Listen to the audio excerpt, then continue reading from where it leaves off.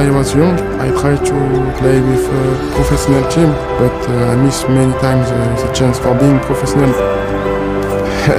It was not a problem to be small, it was just trying to do my best with my capacity, and that's why I'm here today.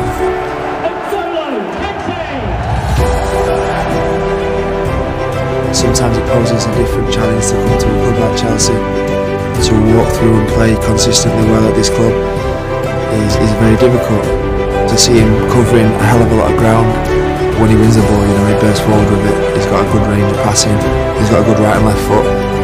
When he locks onto somebody, if they don't get rid of the ball soon, it's coming back with him. Fantastic midfielder. This guy just floats across the pitch as if someone picks him up and puts him there. He's remarkable. He's strong, kante, and he's kept going here for Chelsea. Everyone knows him, he's everywhere. I think sometimes when I'm on the pitch, I see him twice, one on the left, one on the right. I think they play those tricks. One end of the pitch to the other in double quick time. He made 50 passes and 5 mistakes. He has to improve. I don't feel especially one of the best players of the league. I think I can improve in my attacking role. I can do more and try sometimes to be more decisive. I think the test for him, and probably himself, if you asked him, was, can he produce the same again? And to be a great midfielder, you have to produce it season after season after season.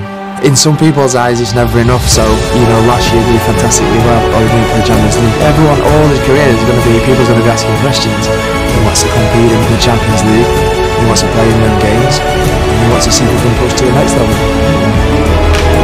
In these positions, a holding midfielder, he has to be looked at as one of the best around. I hear this, but it's just something to listen, not to think too much about it, and I think I'm like everyone. I'm just trying to do my best. The most important is to continue to want to improve, and it's what I do.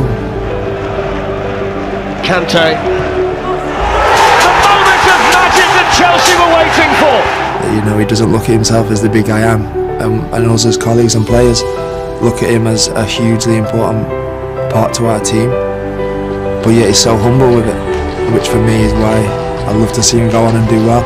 I love to see him go on and win many trophies, even when I've stopped playing, because I think people like that deserve everything you get.